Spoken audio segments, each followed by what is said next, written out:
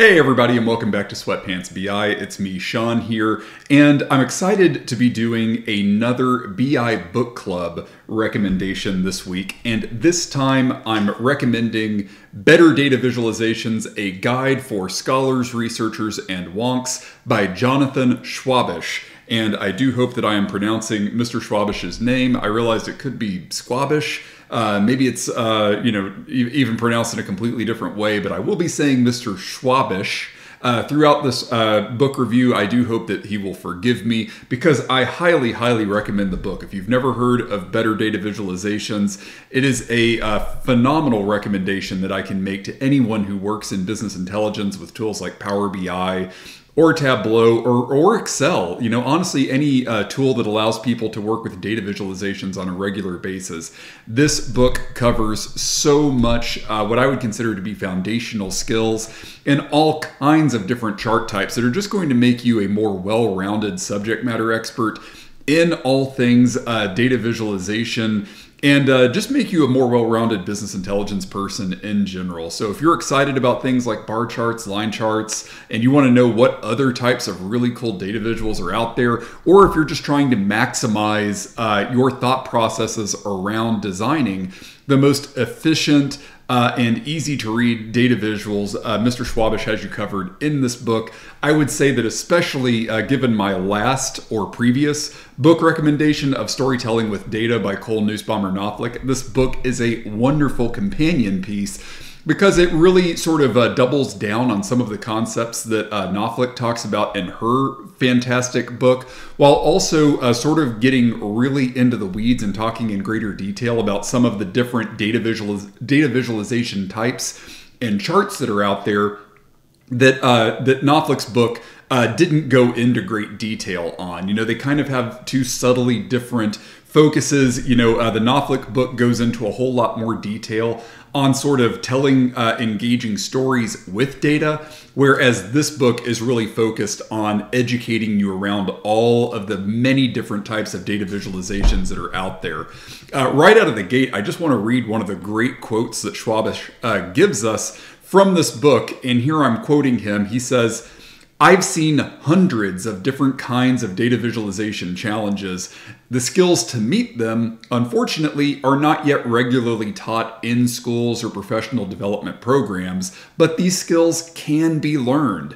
And I know that that quote's kind of, you know, a throwaway line from the introduction, at least in the context of the book, but it really spoke to me, and I feel like that quote is probably going to speak to you and a lot of people that would read this or watch this video, because I know that, you know, I've now been working in data visualization and business intelligence for almost 10 years, and almost no one has ever given me in-depth, candid, tactical insights into my data visualization. You know, I've kind of developed my technique and the things that I think work over time by getting, you know, feedback, occasional feedback from my boss and from my stakeholders, you know, watching and sort of assessing what the people that I design BI tools are responding to, what they like, what they don't like. I'm taking careful note of sort of the data visuals that my stakeholders are interpreting correctly or interpreting the way that I had intended them to. And then I'm also picking up on the data visuals that they don't understand or that they take a long time to process. And I've sort of been internalizing that feedback and those mental notes and refining my style over time, as all professionals should do. We all start out fairly crummy at what we do, and we only get better over time with tons and tons of practice and observation and feedback.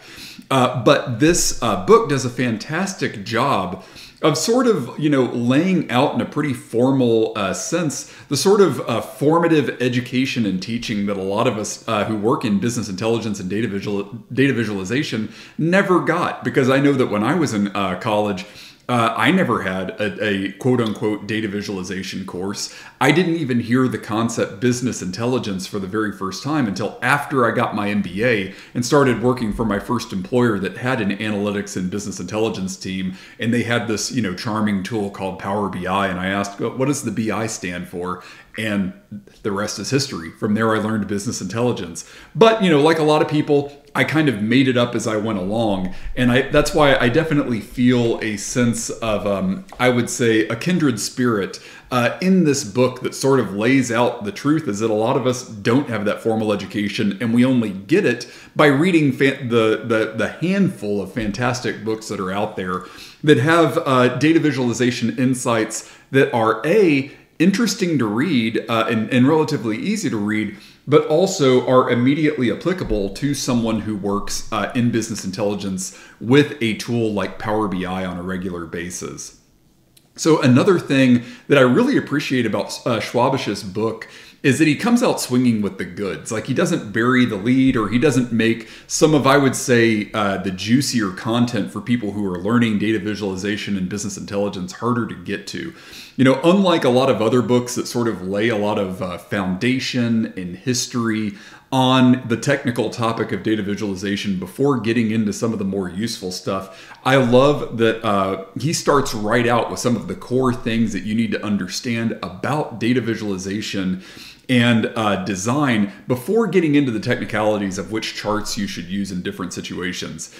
Visual processing and guidelines for designing better data visuals are the first chapters. And so you get design concepts like Gestalt principles on only page 22. So relatively early in the book, you get exposed to Gestalt principles, which are something that I talk about in all of my Udemy classes and something I talk a little bit about here on the channel. And this is great for sort of laying the foundation for someone who's trying to learn how to present information and communicate complex data as effectively as possible.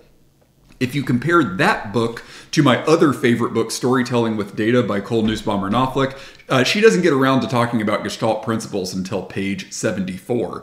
And again, you know, her focus in her book is a little bit different from what Mr. Schwabish is trying to accomplish in better data visualizations. But I still, as someone who's been, reading about these concepts and talking about this stuff for a long time, I appreciate that we're getting a book that puts more of the design stuff up front, as opposed to talking about design after covering a lot of the data visuals. So, you know, in many ways, the Schwabish book and the Nussbaumer book kind of flipped the script. You know, in the Nussbaumer book, you get the core data visuals and then the design topics. And in the Schwabish book, it's a nice sandwich of design and psychology, then all of the data visuals that you could imagine, and then more design and sort of psychology topics at the end. So you get this nice sandwich that just makes you a better, I feel like, data visualization principal or professional in general. And boy, are there a lot of charts in this book. I can all but guarantee that in reading this book, there will be at least one chart that you have never heard of, regardless of how many years of experience you have in data visualization. For me, there were several, and Marimekko chart, I'm looking at you, even though I'm not even 100% sure that I'm pronouncing that correctly. But what I really like about this book and the way that Schwabish sort of introduces you to all of these different chart types is that he doesn't like list all of them like someone trying to remember all the capitals of the US states. Like, it's not like, you know, we're just running down this long list of all these data visuals and there's no real rhyme or reason to how they're organized. And in the book, it doesn't get too repetitive, because instead of organizing the charts in kind of a random way, he does a good job of sort of bucketing a whole bunch of different charts by the sort of problem or scenario that you would be trying to solve or address. So in other words, you know, you're going to run into things like bullet charts and bar charts and waterfall charts in a chapter that is dedicated almost entirely to understanding categorical data. And you'll find line charts, slope charts, area charts, spark lines, things like that, in a chapter that is dedicated entirely to sort of making sense of time series data. And there are other chapters that are focused on helping you understand the distribution of different data elements. There's, of course, a chapter on geospatial data. And of course, this is where you're going to find Charles Joseph Menard's map of Napoleon's march into Russia. It says that it's here on page 247, so I should be able to find it pretty easily. Yep, there it is. This chart, if you've never heard of it, give it a Google. It's an extremely interesting chart, but I also always look for this chart in any book that I read on data visualization. I feel like this is kind of the stamp of approval chart. I feel like all books on data visualization are required to have this chart right here. From now until the heat death of the universe, it has to be in every data visualization book. And I'm kind of making fun of the chart. I don't want to seem like I'm downplaying it. That Menard visual in particular, for me, was sort of the light bulb that went off that helped me understand just how much more data visualization can be than just bar charts, and how data visualization can help instill emotion in someone. It can make them feel something about data that I know you don't feel when you're just looking at data in the form of a big table or a matrix. So I'm joking about the Menard visual, but it is funny. Every time I open a data visualization book, I look for that specific one so that I know, mwah, this is a book on data viz. So, the vast majority of Schwabish's book is focused on making you a more well-rounded student of data visualization. And as I said earlier, this kind of seems, to kind of bring it back to the quote that I gave you at the very beginning here, I appreciate the fact that this book kind of seems like Schwabish attempting to give us all sort of the curriculum and coursework in data visualization that he admits that he never had, and that I know that most of us never had. That's why I appreciate this book so much. Even though, a lot of it were things that I felt like internally I already knew. The things that I quote unquote know about business intelligence and data visualization today are sort of conclusions that I've come to on my own through experience and by talking to and learning from other people who have worked in data visualization, many of them longer than I have, but a fair number of people who have not been working in it as long as I have. So a lot of the opinions or things that I think I know about data viz and BI are things that I've learned by collaborating with other people, not because I had any sort of formal education in it in college. Not that you care. My formal education, most of it was in international relations, not data visualization, more poli-sci and that kind of stuff. So I love the fact that, a lot of the biases I have and a lot of the things that I think I know were either corroborated by this book or refined by reading through his, wonderful and I would say very succinctly and to the point written book on better data visualizations. That's why, again, the book has the perfect title. This book is all about better data visualizations, and that's exactly what you get. So, as always, my recommendation of Better Data Visualizations by Jonathan Schwabish. My review, if I had to give one, 5 stars out of 5. I don't believe in giving anything but 5-star reviews on my channel. Who has time for 3-star and 4-star books? If I'm recommending the book on Sweatpants BI, it's because I would give it 5 out of 5 stars. Perfect score. Not all books are created equal.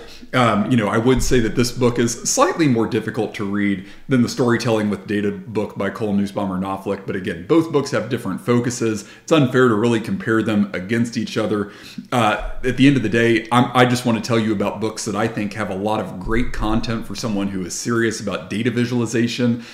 In particular, books that I think would benefit someone who is serious about data visualization within the context of Power BI. And here, I think that the Schwabish book is absolutely fantastic. I highly recommend that you go out there, look it up, grab it at Amazon or grab it through whatever, retailer of books you find most comfortable with, and give it a read. At any rate, even if some of the content around visual perception and Gestalt principles and design techniques don't work for you, it's still a fantastic recommendation for its reference section on all the different chart types that are out there and when are great situations to use them. I find myself flipping through this book when I'm bored, just to sort of get that spark of inspiration and look through some of the fantastic data visuals that are in here, because a lot of the situations that are outlined in this book are things that I run into every single day with my Power BI customers, and when I'm just working through different data situations in my day job. So highly recommend the book. Go and check it out. If you enjoy these book reviews, or if you have another book recommendation on a similar topic, I would love to know what it is if you sound off in the comments. If you want to see more of these, or if you just enjoy other content on the channel, as always, feel free to like or subscribe or follow Sweatpants BI so that I can keep more of this type of content coming. I've got several more books on the shelf behind me that are kind of next in line to bring for my BI book club. In the meantime, I'll see you next time on Sweatpants BI. Thank you so much, everybody.